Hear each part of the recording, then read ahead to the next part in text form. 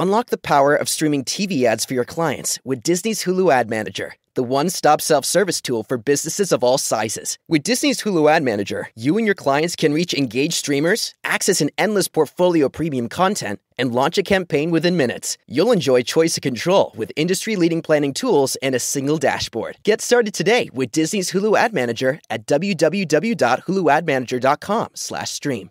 Content warning, this episode contains discussion of the murder of 2 girls. So in the Delphi case, Judge Fran Gull just unsealed the probable cause affidavit. It's out now. We're going to go through it. We're going to discuss what it says, what it doesn't say, and hopefully this can give our listeners more of a glimpse into what is this, what does it mean, what is the case as it stands against Richard Allen, who of course is accused in the murders of Liberty German and Abigail Williams. My name is Anya Kane. I'm a journalist. And I'm Kevin Greenlee. I'm an attorney. We first connected while looking into the Burger Chef murders, an Indiana cold case. Together, we built a spreadsheet documenting hundreds of cases of restaurant-related homicides. That original spreadsheet gave way to our podcast, The Murder Sheet. Now we maintain that same research-centric, investigative approach as we look into all sorts of homicides, including unsolved cases, historical crimes, and, of course, restaurant murders. We don't just chat about the headlines. Our podcast is a platform for our journalism. The Murder Sheet focuses on investigative reporting, thoughtful analysis, thorough research, and in-depth interviews. We're the Murder Sheet, and this is The Delphi Murders, the Richard Allen Probable Cause Affidavit.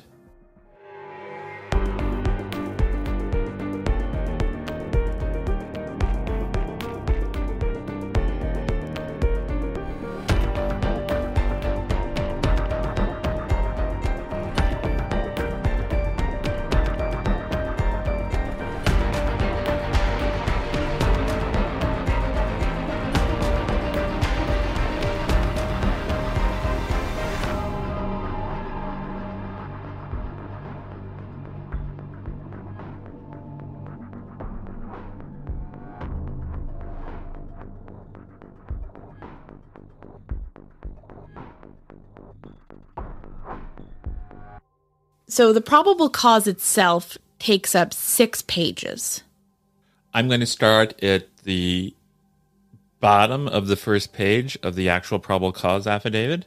So for the first 2 paragraphs, it's basically a quick summary of the facts of the case. These 2 victims were found deceased on February 14th, 2017, 0.2 miles northeast of the Monon High Bridge in Carroll County. Kind of goes into the location, what happened, what the Monon High Bridge is, what this area looks like. So it's giving you more context about the setting of this horrible event. And then we start to get a bit of new information. Through interviews, reviews of electronic records, and review of video of the Hoosier Harvest Store, investigators believe Victim 1 and Victim 2 were dropped off across from the Mears farm at 1:49 p.m. on February 13, 2017. A video from Victim 2's phone that shows that at 2:13 p.m., Victim 1 and Victim 2 encountered a male subject on the southeast portion of the Monon High Bridge. The male ordered the girls, "Guys, down the hill." No witnesses saw them after this time. No outgoing communications were found on Victim 2's phone after this time. Their bodies were discovered on February 14, 2017. The video recovered from Victim 2's phone shows Victim 1 walking southeast on the Monon High Bridge, while a male subject wearing a dark jacket and jeans walks behind her. As the male subject approaches Victim 1 and Victim 2, one of the victims mentions gun. Near the end of the video, a male is seen and heard telling the girls, "Guys, down the hill." The girls then begin to proceed down the hill and the video ends. So this is, I believe, the first official confirmation that a gun was present. That's correct. We've had information that is actually included in this probable cause affidavit. We held it because we basically were told that it could be harmful to the investigation, but this does confirm some things that we already had. It's wow. In fairness, I recall some people on social media claiming that they hear one of the girls say the word gun or something about a gun in the video. Yeah, that's been in the discussion for sure. So I think this has been swirling around out there for a little bit. And we're seeing also, people have often wondered, how does a perpetrator control two kids, threatening people with a gun? That's a measure of control. So we're seeing a gun officially introduced into this narrative. We're seeing a bit more of the video being described. Let's keep going and see what else we can find out from this. Right. Victim 1 and Victim 2's deaths were ruled as homicides. Clothes were found in the Deer Creek belonging to Victim 1 and Victim 2, south of where their bodies were located.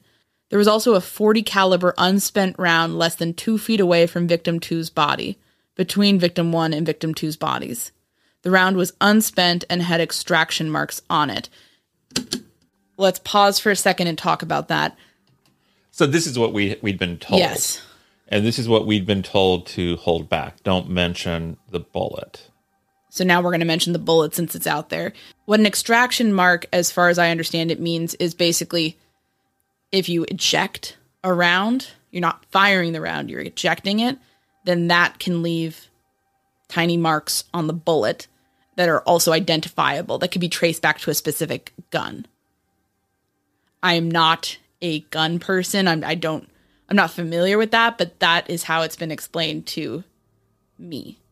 Is that your assessment? That's my assessment as well. So you don't have, this is not saying that the girls died by gunfire. This is saying that somebody at the scene ejected a round and left behind a bullet. Even that, I guess, may possibly be concluding too much, because all we know is that a bullet was left there between where the two girls were discovered. We don't know if that bullet was left there during the commission of the crime or was put there before the crime or after the crime. All we can say for sure is there was this unspent cartridge located at the scene of the homicide.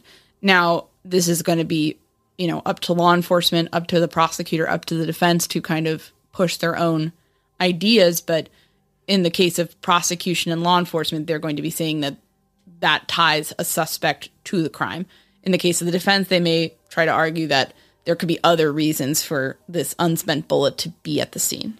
I think the prosecutor would like us to believe that Bridge guy, after he committed the crime, no longer needed the gun. He ejected the cartridge and left. The defense would say, who knows when that cartridge is put there. Right. And we're going to have a bit more information about Alan and his explanation for all of this as we continue further into the document. Next, we start getting into some of the eyewitness testimony. Interviews were conducted with 3 juveniles, and of course these names are redacted. They advised they were on the Monon High Bridge Trail on February 13th, 2017. They advised they were walking on the trail toward Freedom Bridge to go home when they encountered a male walking from Freedom Bridge toward the Monon High Bridge. They described the male as kind of creepy and advised he was wearing blue jeans, a really light blue jacket, and his hair was gray, maybe a little brown, and he did not really show his face. She advised the jacket was a duck canvas type of jacket. She advised she said hi to the male, but he just glared at them. She recalled him being in all black and had something covering his mouth. She described him as not very tall with a bigger build. She said he was not bigger than 5'10". She advised he was wearing a black hoodie, black jeans, and black boots. She stated he had his hands in his pockets. I will note that this is also a story that has been out there for a while about different witness interactions with Bridge Guy. And this is something we've heard, from very credible sources in terms of what a witness saw, a very kind of, in retrospect, disturbing interaction with somebody, being very unfriendly, not really reacting normally as you would when you just casually passing someone on the trail. You say hi, they say hi back. This, certainly sounds like less than a typical interaction. She showed investigators photographs she took on her phone while she was at the trail that day. The photographs included a photo of the Monon High Bridge taken at 12:43 p.m., and another one taken at 1:26 p.m. of the bench east of the Freedom Bridge. She advised after she took the photo of the bench, they started walking back towards Freedom Bridge. She advised that was when they encountered the man who matched the description of the photograph taken from Victim 2's video. She described the man she encountered on the trail as wearing a blue or black windbreaker jacket. She advised the jacket had a collar, and he had his hood up from the clothing underneath his jacket. She advised he was wearing baggy jeans and was taller than her. She advised her head came up to approximately his shoulder. She advised she said hi to the man, and that he said nothing back. She stated he was walking with a purpose, like he knew where he was going. She stated he had his hands in his pockets and kept his head down. She advised that she did not get a good look at his face, but believed him to be a white male. The girls advised after encountering the male, they continued their walk across Freedom Bridge and the old railroad bridge over Old State Road 25. So I get the sense that we're talking about multiple witnesses here who are seeing Bridge Guy, the man believed to be Bridge Guy. I will note that we're not redacting this. This was a redacted copy released by the prosecutor, so the names are whited out. So we're getting pronouns, gendered pronouns, but we're not getting anything else. So we're just calling people, she or he based on what they have in there, basically. Investigators spoke with Redacted, who advised she was on the trails on February 13th, 2017. Video from the Hoosier Harvester captured her vehicle traveling eastbound at 1:46 p.m. toward the entrance across from the Mears farm. She advised she saw 4 juvenile females walking on the bridge over Old State Road 25 as she was driving underneath on her way to park. She advised there were no other cars parked across from the Mears farm when she parked. She advised she walked to the Monon High Bridge and observed a male matching the one from Victim 2's video. She described the male she saw as a white male, wearing blue jeans and a blue jean jacket. She advised he was standing on the first platform of the Monon High Bridge approximately 50 feet from her. She advised she turned around at the bridge and continued her walk. She advised approximately halfway between the bridge and the parking lot area across from Mears Farm, she passed 2 girls walking toward Monon High Bridge. She advised she believed the girls were Victim 1 and Victim 2. Video from the Hoosier Harvest store shows at 1:49 p.m. a white car matching Redacted's vehicle traveling away from the entrance across from the Mears farm. Redacted advised she finished her walk and saw no other adults other than the male on the bridge. Her vehicle is seen on the Hoosier Harvest store video at 2:14 p.m., leaving westbound from the trails. Redacted advised when she was leaving, she noted a vehicle parked in an odd manner at the old Child Protective Services building. She said it was not odd for vehicles to be parked there, but she noticed it was odd because of the manner it was parked, backed in near the building. Investigators received a tip from Redacted in which he stated he was on his way to Delphi on State Road 25 around 2:10 p.m. on February 13th, 2017. He observed a purple PT Cruiser or a small SUV type vehicle parked on the south side of the old CPS building. He stated it appeared as though it was backed in as to conceal the license plate of the vehicle. Redacted both drew diagrams of where they saw the vehicle parked, and their diagrams generally matched as to the area the vehicle was parked and the manner in which it was parked.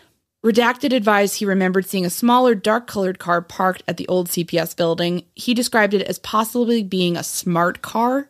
Redacted's vehicle was seen leaving at 2:28 p.m. on the Hoosier Harvester video. Okay, lots about the vehicle. That's been a mysterious element of this case for a long time. Parked at the old CPS building. Investigators never put out a make and model. Now we're getting a little bit more clarity on what they may have been looking for. So yeah, that's very interesting. And what's also interesting is one of the witnesses described it as a purple PT Cruiser. I don't really know cars at all. Purple seems pretty unique. And a PT Cruiser also seems pretty unique. So I guess I can, just speculating here, I can guess why they didn't release that, because that description is so specific that if I drove by the CPS building and I saw a vehicle that was not a purple PT Cruiser, maybe I would not have reported it. and given more information. That's a very specific description, the purple PT Cruiser. Yeah, I'm looking at an image of one now that is pretty specific. I will also note, I don't know, maybe I'm making a big deal out of nothing, but the fact that, to jump back away from the cars a little bit, as this one witness is walking to the Monon High Bridge, she observes Bridge Guy, and he's on the first platform of the Monon High Bridge. And that's before the girls got there.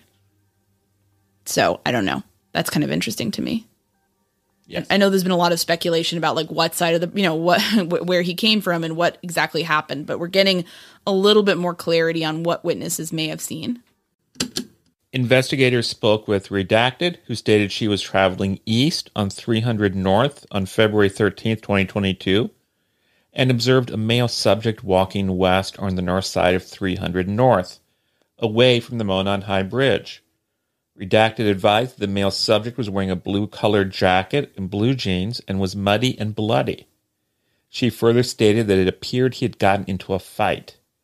Investigators were able to determine from watching the video from the Hoosier Harvest store that Redacted was traveling on County Road 300 North at approximately 3:57 p.m. So if we assume that this woman saw Bridge Guy after the murder of the girls, then she sees him leaving the scene just before 4 p.m. Okay, yeah. And he's bloody, which matches the description that was given in the FBI affidavit for Ron Logan's property. Now, the next paragraph just kind of gets into saying there were a bunch of other people in the area at the time. None of them saw anything, basically. What would you think it means if this woman sees a bloody Bridge Guy walking on a pretty well-traveled public road just after committing the murders? He really is not risk-adverse. Yes. He really is not risk-adverse. He doesn't mind being seen. Maybe that could be a sign that he is somewhere close by that he's just trying to get to kind of get away. I don't know. But that seems like an extraordinary risk. We then get some information from an officer who spoke with Richard Allen back in 2017. Investigators reviewing prior tips encountered a tip narrative from an officer who interviewed Richard Allen in 2017. That narrative stated, Mr. Allen was on the trail between 1330 and 1530. He parked at the old Farm Bureau building and walked to the new Freedom Bridge. While at the Freedom Bridge, he saw 3 females. He noted one was taller and had brown or black hair. He did not remember the description, nor did he speak with them. He walked from the Freedom Bridge to the High Bridge. He did not see anybody, although he stated he was watching a stock ticker on his phone as he walked. He stated there were vehicles parked at the High Bridge trailhead, however did not pay attention to them. He did not take any photos or video. And then it gets into some technical language about an IMEI and kind of an MEID number. We'll have to look that up. I have no idea what any of that means. I'm assuming it's some sort of technical jargon around cell phone and cell phone data being located at the scene. So maybe they're kind of noting for the record what his cell phone may have pinged as. I don't know.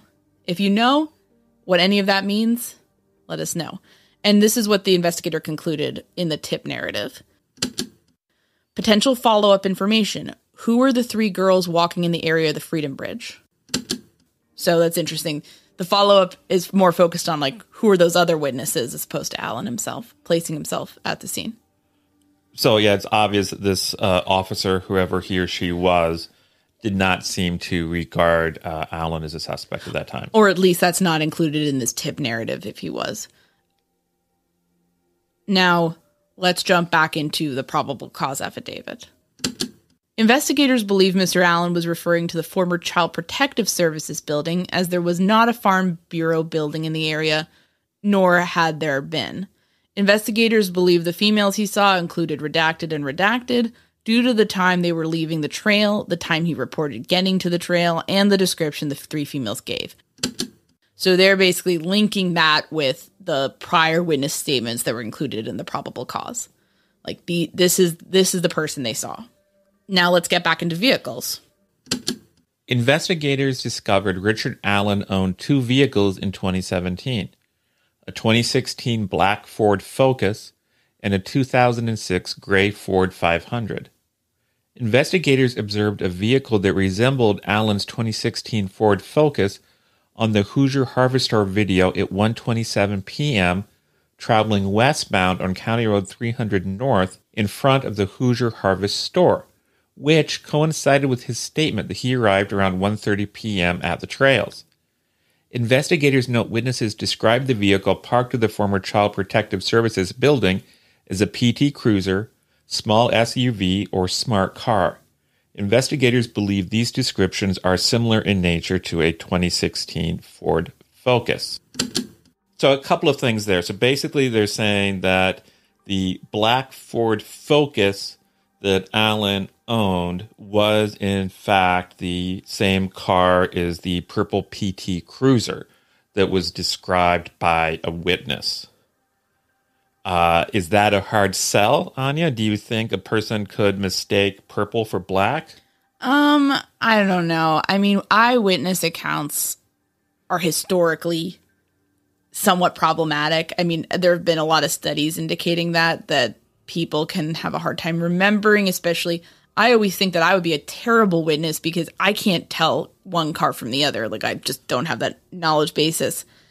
When I look at Google Images of a purple PT Cruiser and a black Ford Focus from, 2016? Yes. I don't think they look very similar. That's just my take. But at the same time, if you're going by quickly on the highway, maybe you just get a quick impression of something and that burns into, maybe that's not super concrete. That's true, but I don't know anything about the makes of cars, but I do know colors. And I think I can tell the difference between a purple car and a black car. And as you say, this goes towards the notorious unreliability of eyewitness testimony. And if you have to start getting into the weeds and we think what this witness said this, but we think he really meant this. Yeah. And you have to twist that in order to make something work. It's hard for a jury then. I will say, if this were at night, I think we could be a little bit more forgiving. Color can be a bit harder to see in the darkness. Maybe it's a blue, maybe it's a purple, maybe it's a dark green, but we're talking about the afternoon. Yes. So that doesn't really come into play here. So yeah, that's a little bit, a purple PT Cruiser. That is a very specific type of car. That is a memorable type of car when I'm looking at it. Again, I don't know anything about cars, but it's got like a weird, car face, it's just kind of a bumpy situation. So yeah, my initial reaction is that doesn't quite fit together, but also it's worth noting that Allen says he was there, so it doesn't really... He places himself at the scene. So we don't need to do any tricks to say, oh yeah, that was his car, he was in fact there, because he does... But I'm just saying the differences between a purple car and a black car. As you said, eyewitness testimony is notoriously unreliable. That's not to denigrate any of these witnesses. They obviously meant well, coming forward, did their best. It's just that human memory is a very fragile and flawed thing.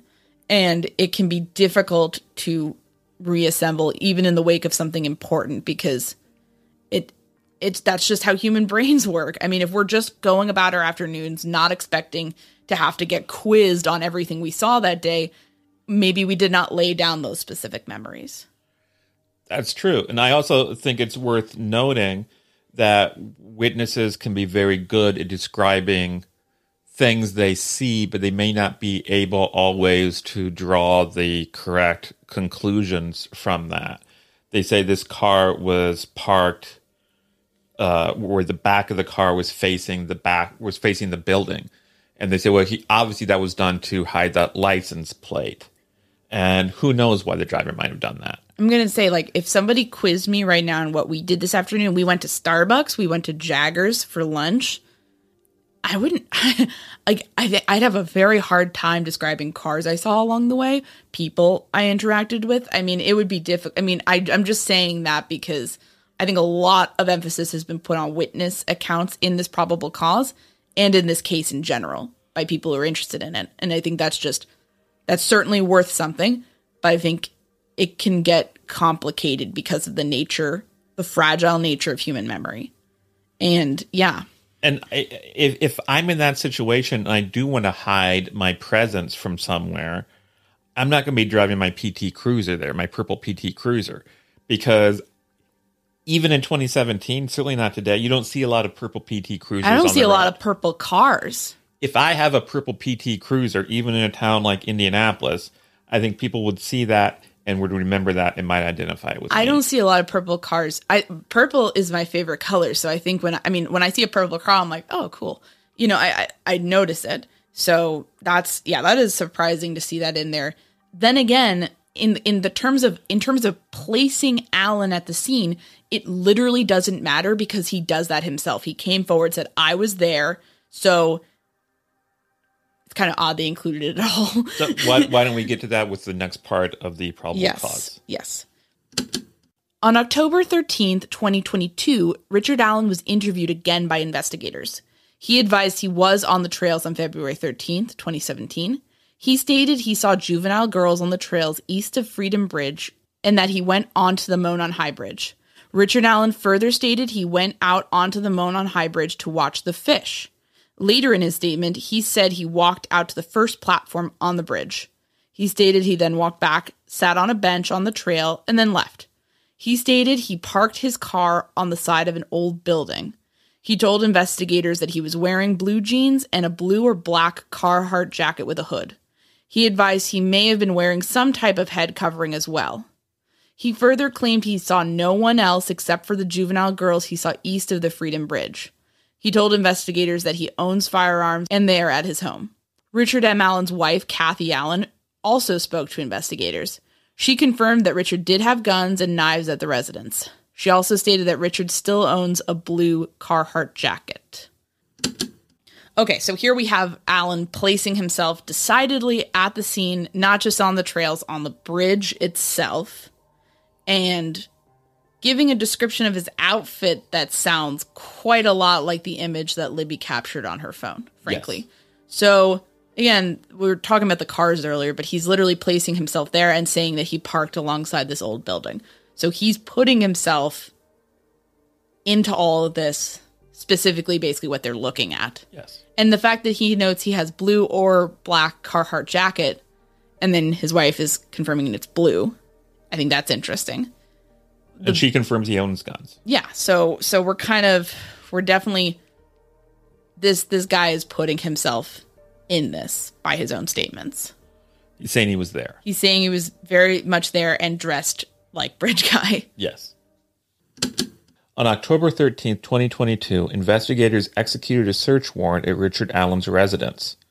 Among other items, officers located jackets, boots, knives, and firearms, including a Sig Sauer model P226, a .40 caliber pistol with serial number U625627. Between October 14th, 2022 and October 19th, 2022, the Indiana State Police Laboratory performed an analysis on Allen's Sig Sauer model P226.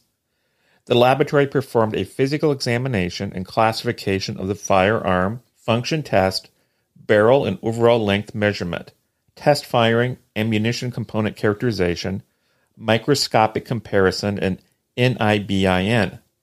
The laboratory determined the unspent round located within 2 feet of victim 2's body had been cycled through Richard M. Allen's Sig Sauer model P226. The laboratory remarked, "An identification opinion is reached when the evidence exhibits an agreement of class characteristics and a sufficient agreement of individual marks. Sufficient agreement is related to the significant duplication of random, striated impressed marks as evidenced by the correspondence of a pattern or combination of patterns of surface contours. The interpretation of identification is subjective in nature and based on relevant scientific research and the reporting examiner's training and experience." Okay. Lot to unpack there. Lot to unpack there. Okay, so basically his gun matches the bullet through sort of exit marks that were left on the bullet. But does it? Listen to this. Subjective is the world that... The interpretation of identification is subjective in nature. So this isn't a foot race. This is ice skating. This is figure skating where you have judges saying this is the best figure skater. It's subjective. I will be curious to see if that's contested. If it's subjective, doesn't that basically make it meaningless? No. If there's not an objective standard... I don't think it makes it meaningless. I think it raises the possibility you're going to have the police expert come on and say, this is it. And the defense is going to be able to come up with experts who say, no, this isn't good enough. It's just this other person's opinion. I think there's a lot of evidence that can get brought up in a murder trial that is ultimately somewhat subjective. And I would want, before I deem it irrelevant or something that's going to fall apart on the stand, I would want to know more about what is the science on this? How established is it? Are there standards? How are people trained in this? How subjective is it? Is it like a little bit subjective or is it highly subjective? So I would want to know more, but it's certainly interesting. I will be curious because it's also interesting because of what we learn later about what Alan's story about this is. Yes. So, because one could argue that if the bullet is not linked to the killing itself, that is to say that the victims were not shot, then there could be alternative explanations on why a bullet would be in the woods in Indiana, which is that people are out there shooting guns sometimes. So I was very curious to see, well, what is Alan's counter story, basically. And we get to that later. But first, let's go into this next section, which basically details when this all kind of came down. So just also noting that this is all going on in the background in October. We got a bit of an early glimpse of some of it, I will say. But for the most part, people at that point are still, a lot of things go on in this investigation that you don't know about for a while. I'm just going to say that. Investigators then ran the firearm and found that the firearm was purchased by Richard Allen in 2001. Richard Allen voluntarily came to the Indiana State Police Post on October 26, 2022. He spoke with investigators and stated that he never allowed anyone to use or borrow the Sig Sauer model P226 firearm. When asked about the unspent bullet, he did not have an explanation of why the bullet was found between the bodies of Victim 1 and Victim 2. He again admitted that he was on the trail but denied knowing Victim 1 or Victim 2 and denied any involvement in their murders. So that's interesting. And I think this will just kind of come down to how solid is this bullet evidence? Because if you could interpret this in two ways, depending on what your perspective is. You can interpret it as he doesn't even have an explanation. His gun shot off this bullet. He's not able to say, well, I lent it to my buddy or I was hunting. And then on the other hand, on the pro-innocent side, you could say that if it's not very solid evidence, then he doesn't need to have an explanation because it's just not from his gun. So that's kind of how I take that. It's just kind of whatever. It's just interesting. He's not saying, oh yeah, I gave it to my bud and maybe he did something. Yeah, you need to Or I was there earlier. You need to prove it was definitely from his gun, and you need to prove that it was ejected from his gun during or just before or after the crime. And what I would be curious about, Kevin, with this, he initially said to investigators, I have no alternative explanation. There's nothing. I wasn't there earlier. I wasn't shooting there a week earlier. I wasn't loaning my gun out to people. How difficult will it be possible for him now to go to defense attorneys and say, actually, there is an explanation. I loaned it out, or I was there earlier shooting. Would we expect to see something like that? Or what? It's always possible that in the moment when someone first asks you something, you don't remember an explanation.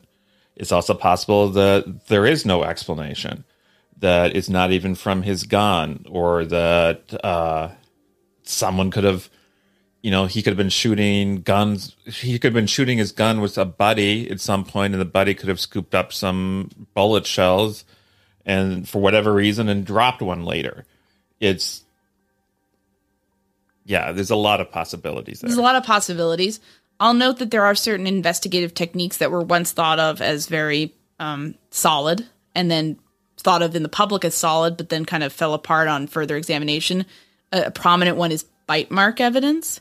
For a long time, people were convicted, or cases against people were bolstered by, your bite matches this bite on the victim. And that has since been really heavily contested. Another thing is in fire investigations, sort of certain arson detecting techniques have also been called into question.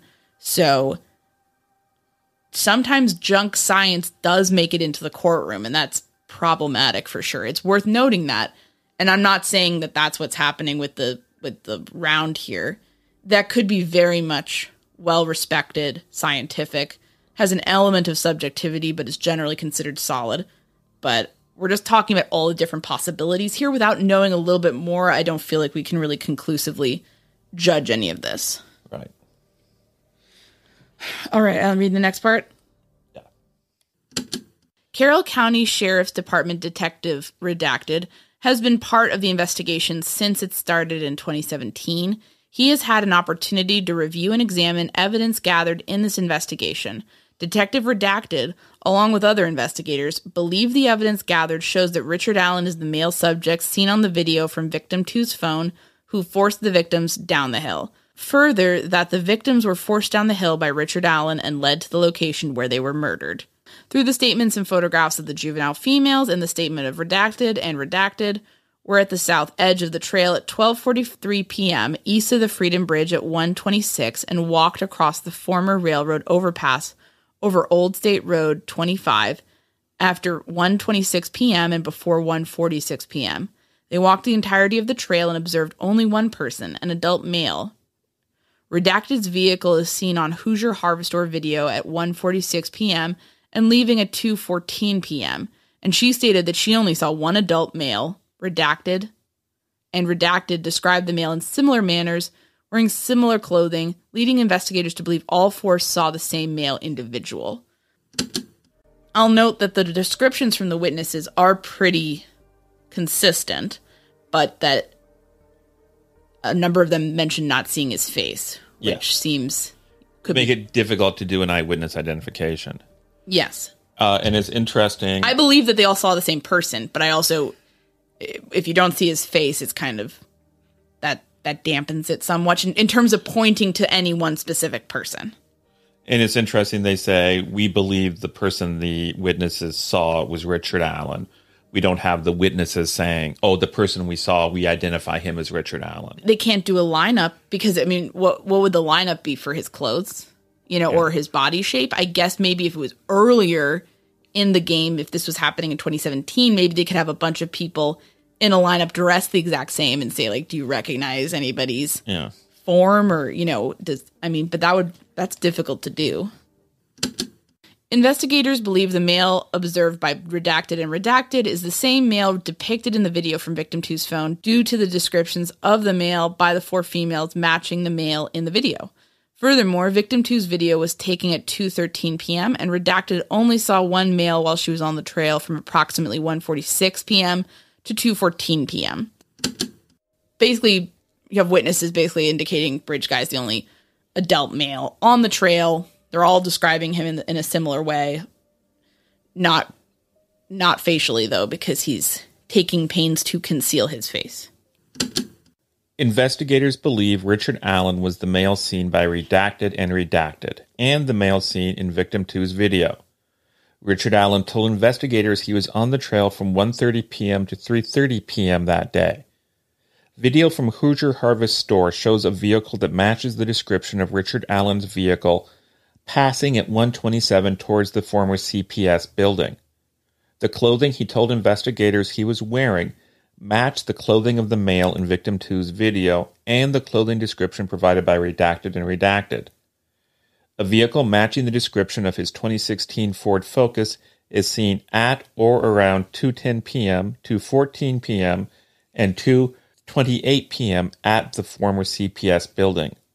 Through his own admissions, Richard Allen walked the trails and eventually hiked to the Monon High Bridge and walked out onto the Monon High Bridge.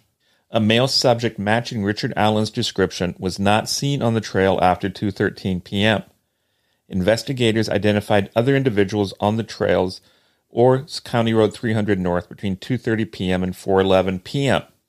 None of these individuals saw a male subject matching the description of Richard Allen on the trail. Furthermore, Richard Allen stated he only saw 3 girls on the trail, who investigators believed to be redacted. Okay, so it's kind of a lot of repeating the same thing, basically. People saw somebody not unlike Richard Allen. They didn't see his face. They saw someone dressed like how he admitted to being dressed. And there's bullet evidence tying him to the scene. Shall we go to the conclusion? Yeah. Investigators believe Richard Allen was not seen on the trail after 2:13 p.m. because he was in the woods with Victim 1 and Victim 2.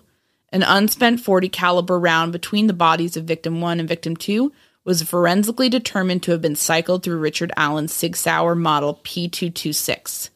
The Sig Sauer model P226 was found at Richard Allen's residence, and he admitted to owning it. Investigators were able to determine that he had owned it since 2001. Richard Allen stated he had not been on that property where the unspent round was found, that he did not know the property owner, and that he had no explanation as to why a round cycled through his firearm would be at that location.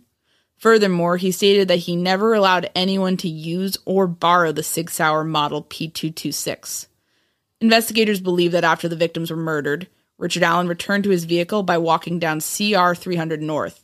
Investigators believe he was seen by Redacted walking back to his vehicle on CR 300 North with clothes that were muddy and bloody.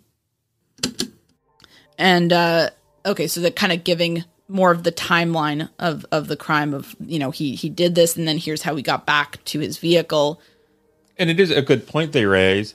He says he was there after 2:13 p.m. Why didn't anybody see him after 2:13 p.m.? Where'd he go? Yeah, where'd he go?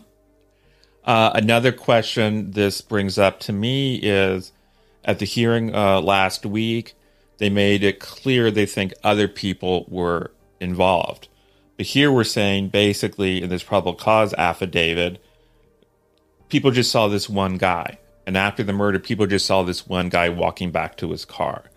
So who were these other people who were involved? And what was their role? What's outlined here seems to be that it could certainly feasibly have been committed by one person. It does not get into motive. It does not get into why target these 2 girls when he was walking past a number of other juvenile girls that day. It doesn't get into any of that. So it certainly makes us wonder, what else does prosecution have that would make them think otherwise? And I think you and I probably have some guesses, but we're not going to speculate here. We're not going to speculate here today. No. And I think, but those are things that are not necessarily included in a probable cause affidavit. You don't have to show motive. You don't have to make the entire case. That's for the trial. This is just to get enough to get search warrants and arrest warrants and et cetera, et cetera. So it's not necessarily surprising to not see that all included here. You're not shooting you're not boiling it all down to put all of your stuff in a PC, right? Right. So to conclude, Redacted, along with the investigators, believe the statements made by witnesses because the statements corroborate the timeline of the death of the 2 victims, as well as coincide with the admissions made by Richard Allen. Further, the accounts relayed by Redacted and Redacted are similar in nature, and the timestamps on photographs taken by Redacted correspond to the times the juvenile females said they were on the trail and saw male individual. And then that's it. So it seems to kind of cut off. I wonder, could there be more that they redacted entirely? I guess not. But basically, let's boil it down. They have, and I'm putting it together in the way that the state is arguing it. I'm not saying that this is objectively everything either way. They have the bullet. They have the witnesses who did not see his face. And they have basically general movements of the car. And they have his own statements putting him at the scene in an outfit that other people said Bridge Guy was wearing. and on the bridge. He put himself on the bridge. The thing that he's contesting is that he doesn't know how a bullet possibly, ejected from his gun got on the property where the girls were found. Yes. Okay. Wow. What are your thoughts? So basically, the one thing it boils down to is the bullet evidence. Yeah.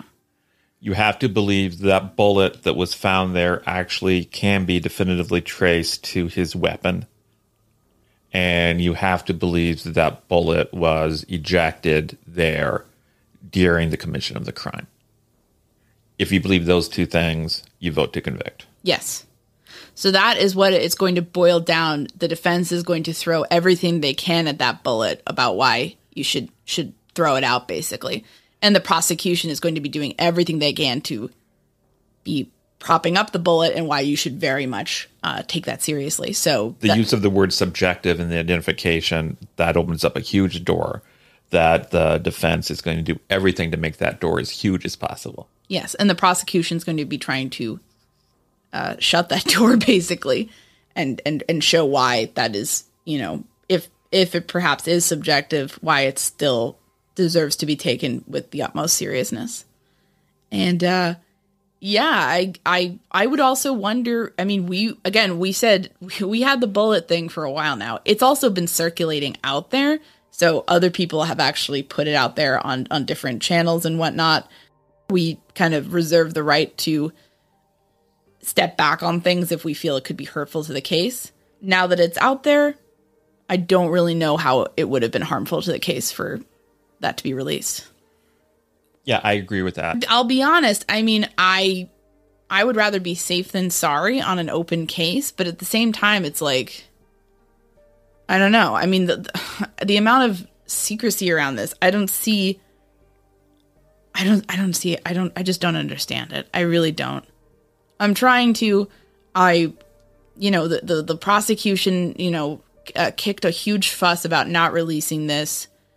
It could have been redacted and released immediately. I don't understand. Yes. Why?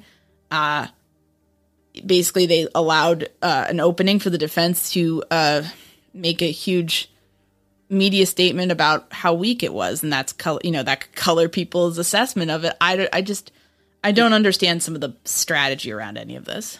So not just the probable cause affidavit was released today. Yeah, of course. Yeah. The information about the actual charges was released.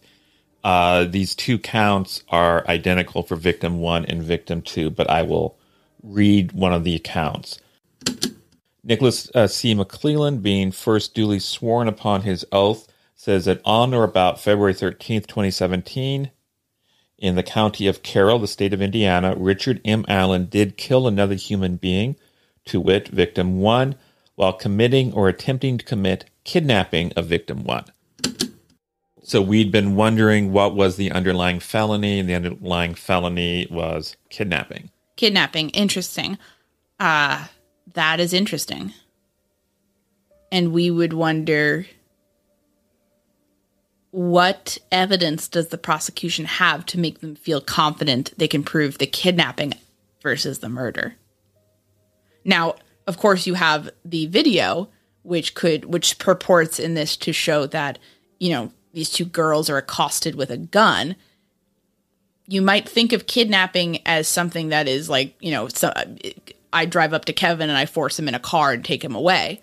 But as far as I understand it, Kevin, it only requires minimal movement, correct? Yes. If I pulled the gun on you right now while we're recording and I forced you to go outside to our backyard, that's kidnapping, right? Yes. Basically having the girls be there on the bridge of their own, their own free will, forcing them off the bridge, that's kidnapping. Yes.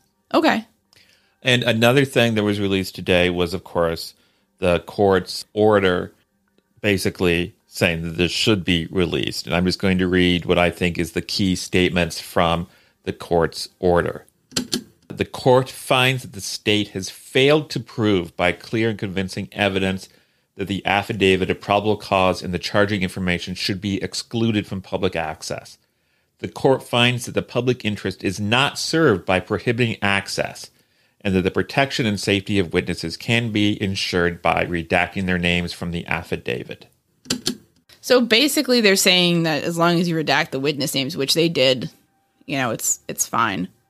And the other thing, they argued about the witness names. McClelland also stressed harm to the case because there are other suspects possibly at play here. And the defense was correct in their initial media statements. This does not mention anybody else being involved. I guess what they're worried about might be subtext about, again, why was this guy targeting possibly Libby and Abby? Why was he going to the bridge specifically? It does mention other juvenile girls he's passing by, he's having these interactions with. If the goal is to just kidnap anybody, why Abby and Libby?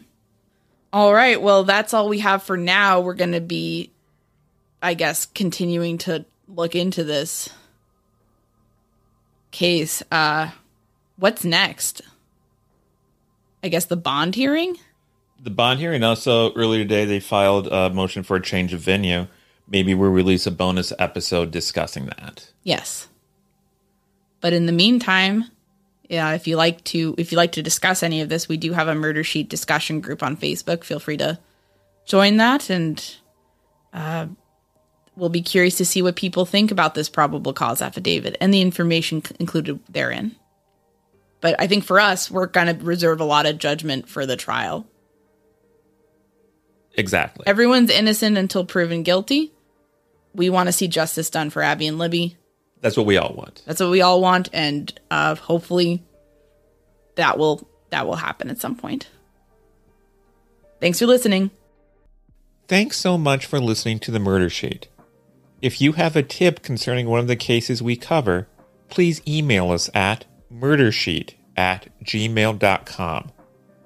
If you have actionable information about an unsolved crime, please report it to the appropriate authorities. If you're interested in joining our Patreon, that's available at www.patreon.com/murdersheet. If you want to tip us a bit of money for records requests, you can do so at www.buymeacoffee.com/murdersheet. We very much appreciate any support. Special thanks to Kevin Tyler Greenlee, who composed the music for the Murder Sheet, and who you can find on the web at kevintg.com. If you're looking to talk with other listeners about a case we've covered, you can join the Murder Sheet discussion group on Facebook. We mostly focus our time on research and reporting, so we're not on social media much. We do try to check our email account, but we ask for patience as we often receive a lot of messages. Thanks again for listening.